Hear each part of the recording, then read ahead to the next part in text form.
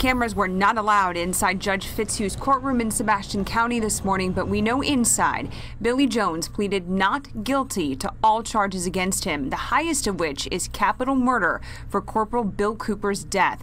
Also in court, Jones's appointed defense attorneys filed a motion for a gag order. It asked that the court keep all attorneys, Arkansas state, county, and municipal law enforcement agencies, and the state medical examiner's office from commenting to any media outlets about the case. His attorneys noting the case has already gotten a high amount of media exposure and that further exposure could hurt Jones's right to a fair trial by an impartial jury.